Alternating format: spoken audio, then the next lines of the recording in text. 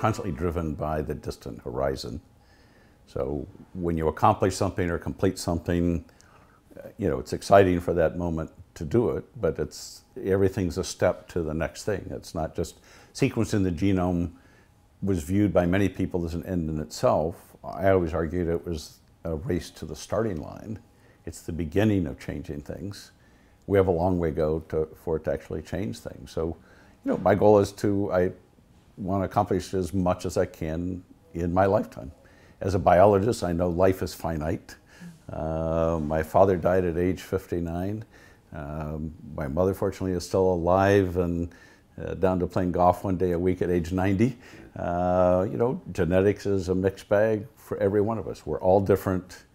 If you want immortality, do something meaningful with your life.